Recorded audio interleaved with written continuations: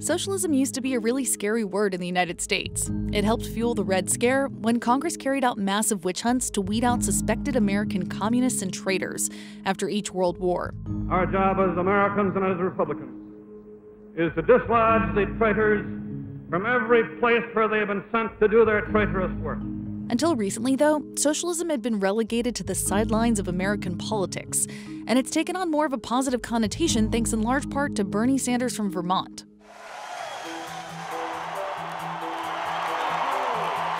When I talk about democratic socialism, I am talking about Medicare. When I talk about democratic socialism, I'm not looking at Venezuela. I'm not looking at Cuba. I'm looking at countries like Denmark and Sweden.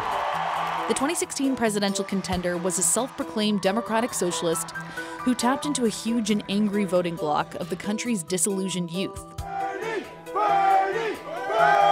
Financing college for all students in America really resonates with me. Workers' rights. Climate change. He's planting the seed. Closing the wage gap. He cares about black students on this campus. This is a movement that's going to exist for many, many years to come.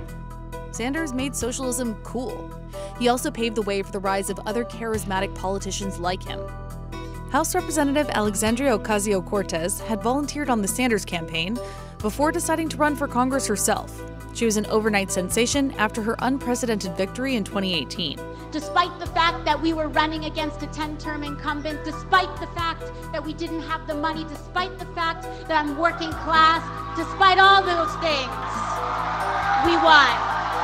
AOC fervor has swept the country. We are in a moment where socialism is no longer a dirty word because people are affiliating it with those candidates who are already incredibly popular. But this swell of popularity has also triggered new fervor against socialism.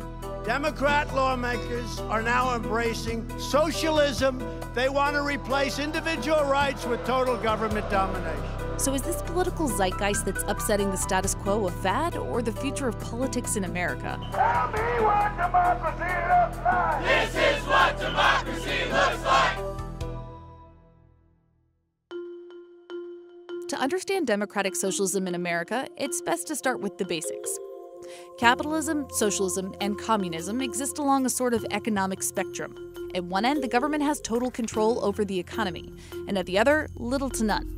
Socialism is somewhere in between the two. It's a system where the government has nationalized most all major industries, but unlike communism, property and resources aren't owned and controlled by the state. Instead, the government redistributes the wealth to individuals in a way it deems fair and equitable. Democratic socialism lies somewhere between socialism and capitalism, depending on whom you talk to. For some, this system is pro-market. Others want to abolish capitalism entirely, but they do agree on more government control, ensuring things like universal health care and tuition-free college, funded through expanded taxes on corporations and the rich. Much like the kind of system that you see in Scandinavia or Iceland. Sounds like socialism to me! Democratic socialism. What's the difference? Huge difference. But to understand why the debate over socialism in the US is so heated, you need to know a little history too. Here's a crash course. Even before German radicals Karl Marx and Friedrich Engels released the Communist Manifesto in 1848, the ideals of socialism had already taken root in the United States. After Thomas Paine's famous writings helped drive patriots to war with the British, he soon took on a new cause, taxing wealthy landowners to help pay for a basic income for all citizens. Sound familiar? He didn't call it socialism, but it checked a lot of the boxes. Over the 19th century, these socialist principles incubated in labor unions, and later flourished during the Industrial Revolution, when wealth was suddenly highly concentrated among an elite few in this Gilded Age. Capitalism became a common enemy for a population that felt left behind. In 1901, a few pro-socialist groups banded together to form the Socialist Party of America. Within a decade, socialist candidates began winning multiple local, state, and national level elections. By 1912, the party even ran a competitive candidate for president. But then came the First World War, the overthrow of imperialist Russia, and the rise of an oppressive communist Soviet Union. the U.S. government cracked down on perceived disloyalty at home in what became known as the First Red Scare. There had been nationwide raids, and the public seemed glad to have any type of radical brought to trial. American socialism continued to decline in the 1920s. And in the aftermath of the Great Depression, President FDR's New Deal of the 1930s, which promoted huge public works projects and programs like Social Security, only further served to steal the party's thunder. The rolling ball of economic recovery gathers thousands of men and women every week. With the end of World War II and the fall of Nazi Germany leaving a huge power vacuum in Western Europe, the democratic U.S. and its Western allies began a global, multi-decade battle against the communist USSR and its satellite states. Being a socialist was suddenly as good as being a communist, which was synonymous with being an enemy of the state. Republican Senator Joe McCarthy led the infamous Second Red Scare of the 1950s.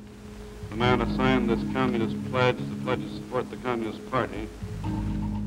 It was a brutal and public witch hunt designed to identify anyone from communist sympathizers to secret Soviet agents. No one was free from scrutiny, not schoolteachers, artists, or journalists. Have you no sense of decency, sir? Let us not assassinate this lad further, Senator. You've done enough. Then the pendulum swung the other way. The 1960s saw the start of a multi-decade surge in left-wing politics. From the counterculture to civil rights and the anti-war movement, liberal politics became mainstream. But even with this resurgence of liberal ideas, socialism had faded to the background. Fast forward to 1989. And we have a remarkable development here tonight at the Brandenburg Gate. On the other side, East Germans have now come to the wall, and many of them have been seen crawling up on the wall, being helped across by West Germans from this side.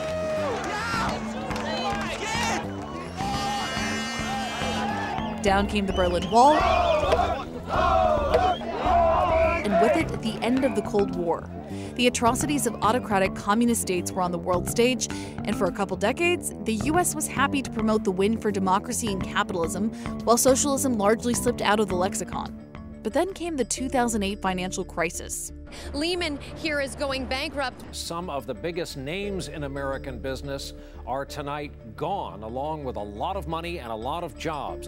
As millennials came into adulthood, the formative images seared into their minds weren't of the fall of the Berlin Wall, but of a financial meltdown. The foreclosure rate in this area right now is over 400%. It's a war out there. I mean, these people are losing homes every single day. You got people sleeping on the street, sleeping on bus shelter. Is that where I'm going to end up? Stories like these pushed the country to a breaking point. Public outrage poured into the streets. We are 99% Occupy Wall Street, all day, all week. Occupy movements across the country demonized capitalism, blaming it for the country's widespread economic inequality. We got sold out, banks got bailed out. Burdened by student debt and a tough job market, for many millennials, it seemed the free market wasn't working.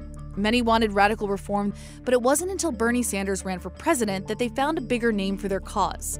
America's socialist movement was reborn.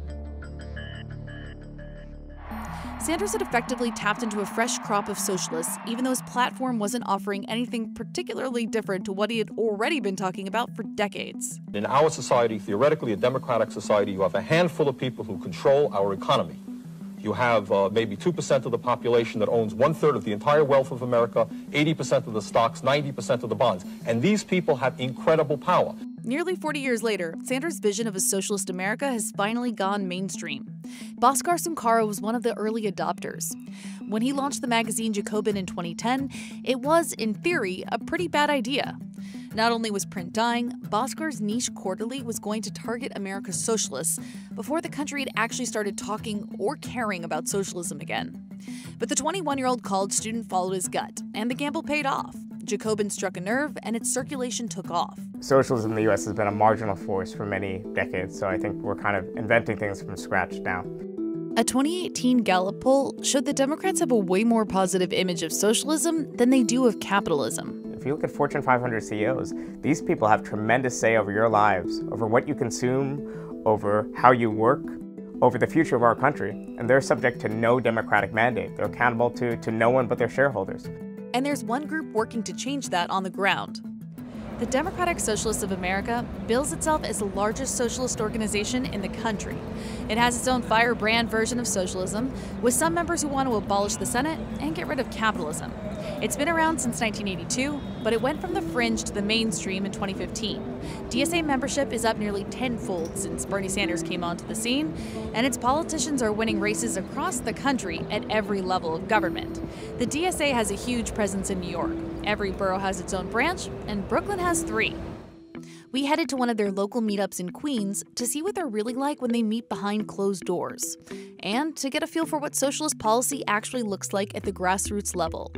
Jackson Heights is one of the most diverse neighborhoods in America. It's also part of New York's 14th Congressional District, which is currently represented by AOC.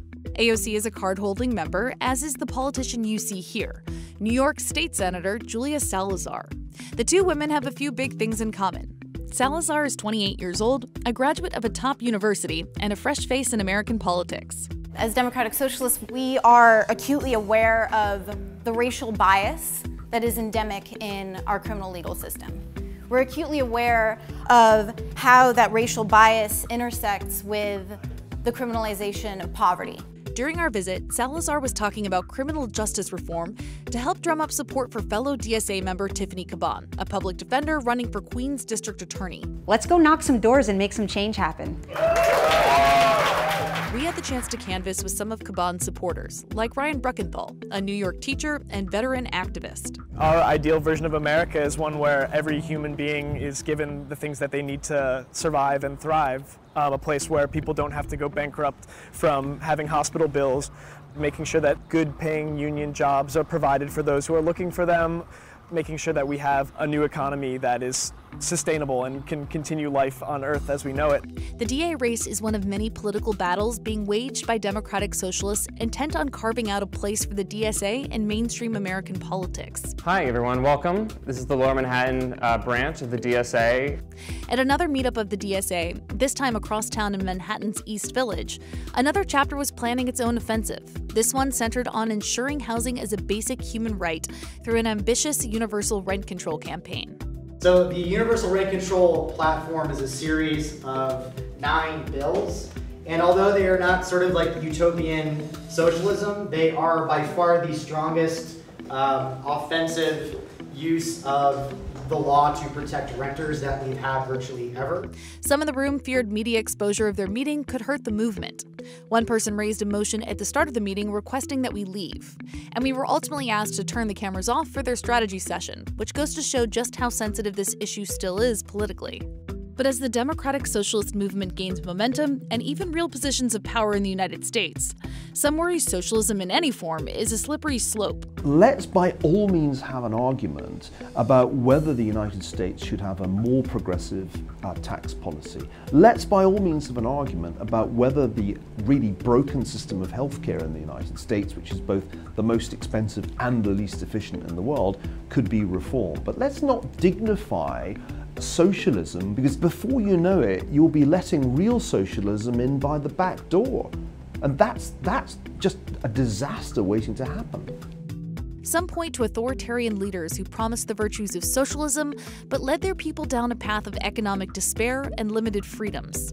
Now, critics of socialism will point to examples like Venezuela and the USSR, where it hasn't played out well. What do you say to those critics? This speaks partly to the distinction between democratic socialism and socialism more broadly, that under democratic socialism, it's led by the people, there's accountability at every level. Socialist governments throughout history, some of their problems have really been due to a lack of democracy and a socialism that really is driven by the grassroots and by the people. The socialism being promulgated by the DSA has somewhat lost the stigma, partly because it's dropped its Soviet context. It's also less controversial since modern-day America is already deeply rooted in policies once deemed socialist, from 5-day work weeks to universal public education, Medicare, Social Security, and public welfare programs. But perhaps most importantly, some say socialism isn't as taboo as it used to be because people don't really care what you call it so long as it results in a more equitable society. Nobel Prize-winning economist Joseph Stiglitz says the policies tend to speak for themselves. When AOC or Bernie Sanders lists the things that they're concerned about, everybody having health insurance and education to live up to their opportunity, a decent retirement, access to a good mortgage or decent housing, access to a decent job. You ask people, do they want that? And the answer is yes. The response among young people, if you call that socialist, we're socialist. If you call that progressive capitalist, we're progressive capitalists. You know, whatever you name it, that's what we want. And so I think we shouldn't get hung up over these particular words. In practical terms, politicians like Bernie Sanders and AOC have a pretty ambitious wish list. Universal health care in the form of Medicare for all, a federal jobs guarantee and a higher minimum wage, mass unionization of the workforce, plus stronger protection for those unions, tuition for university, some form of a universal basic income, the dissolution of ICE, just to name a few. Other, more controversial and contested measures like abolishing the prison system have also made it onto the legislative agendas of some Democratic socialists. Freshman Congresswoman AOC has already begun to aggressively push her socialist agenda on Capitol Hill. Just take the Green New Deal, designed to put a stop to the country's dependence on carbon-based energy. We are facing a national crisis, and if we do not ascend to that crisis, if we tell the American public that we are more willing to invest and bail out big banks than we are willing to invest in our farmers and our urban families, then I don't know what we're here doing. While details for the so-called Green New Deal are sparse, several of the 2020 presidential hopefuls are throwing their weight behind the plan.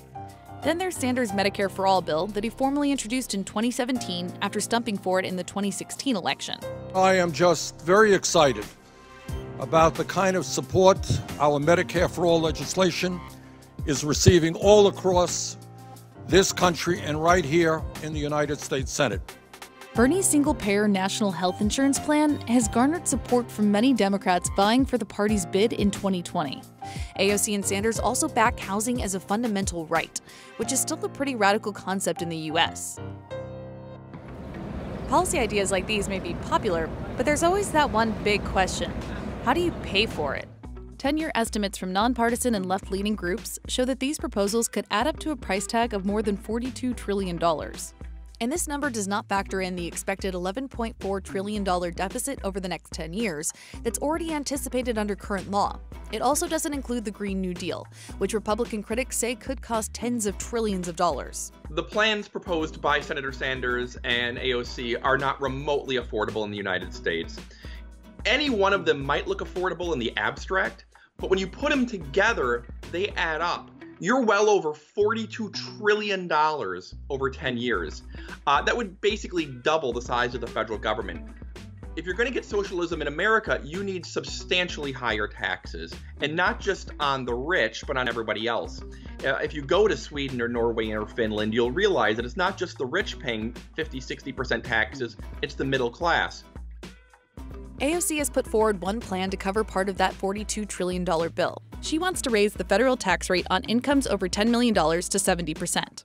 To put that into perspective, Sanders' 2016 presidential platform capped the top tax rate at 54.2%. Assuming no tax planning, AOC's proposal would bring in $700 billion over 10 years. Medicare for All is estimated to be the single biggest expense on the agenda, but it's also one of the policies that Democratic socialists say will actually make money in the end. Well, some of the measures, let's say for health insurance, in fact, I believe there'll be a net savings if you cut out some of the private insurance bureaucracies and some of the waste and mismanagement in our current system. So I think Medicare for All, for example, would pay for itself and then some. But critics argue the math doesn't work out for a couple different reasons. That's not true at all.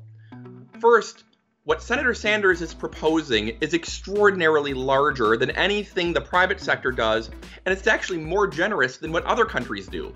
You could basically get any medical procedure you want, anytime, with no deductibles, no copays, full long-term care for seniors. Nobody does that.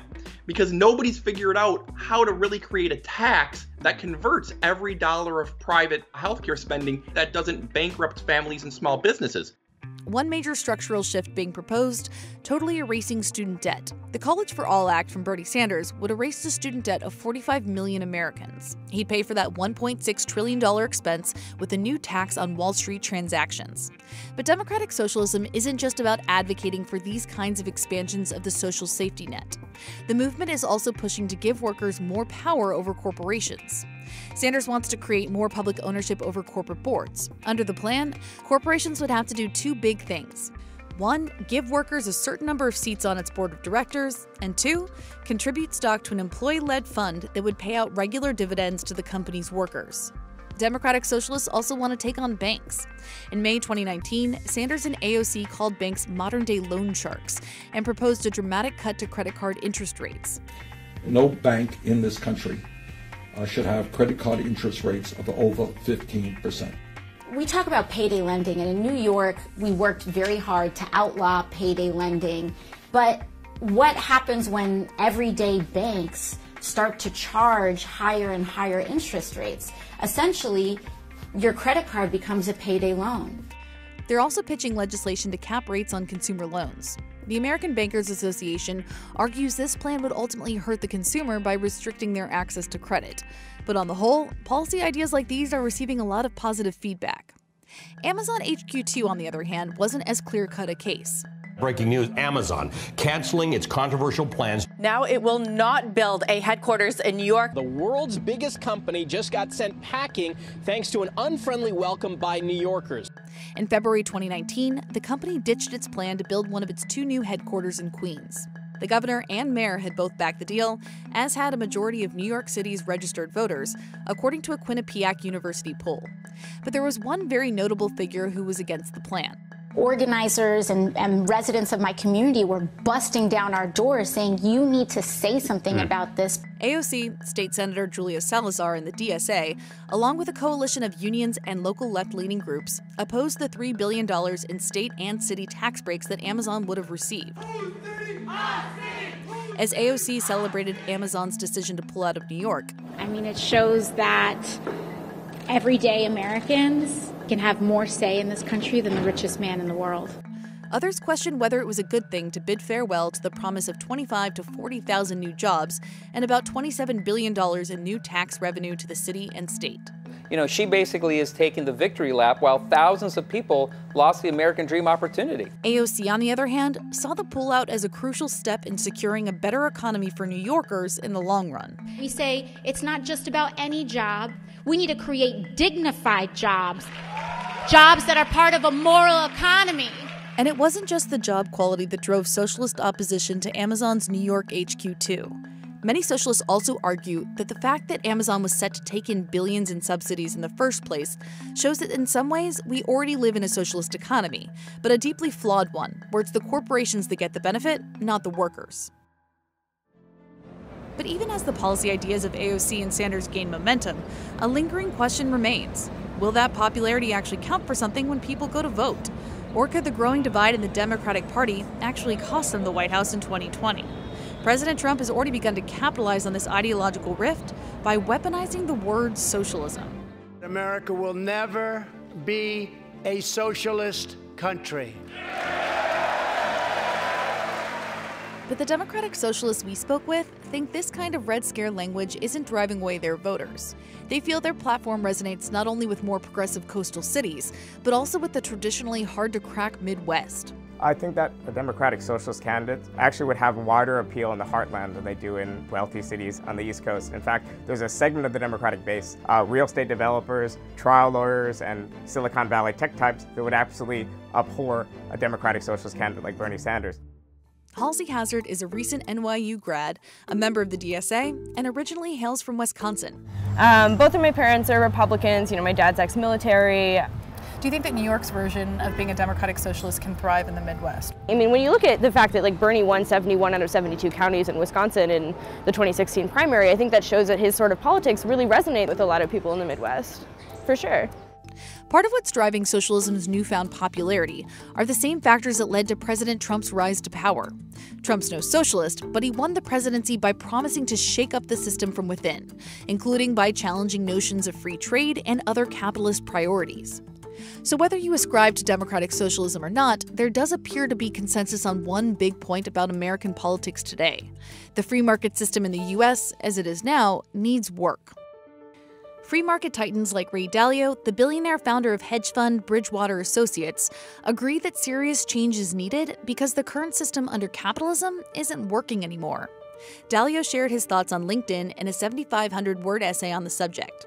He followed up with an April 2019 appearance on 60 Minutes, where he commented on the dire state of the American dream.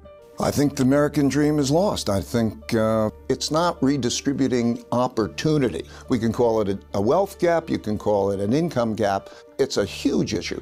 Joseph Stiglitz also thinks that a lot of what's fomenting unrest among American voters traces back to free market policies. A lot of the concerns today are generated because the market hasn't solved these problems. Redefining and fixing America's free market policies seems to be rooted, at least in part, in semantics. 20th century labels just don't fit 21st century problems. Here is an economic transition that needs technology, that will create new jobs, that moves our economy also to hopefully a cleaner and healthier economy. And yet we seem to be debating that imperative of change in terms of last century's opposites of capitalism and socialism. It doesn't make sense. So, is socialism in the US a genuine and lasting swing left of American voters fed up with the free market? Or is it just a fad, the coolest new catch-all for disillusioned people trying to make a stand? Only time will tell.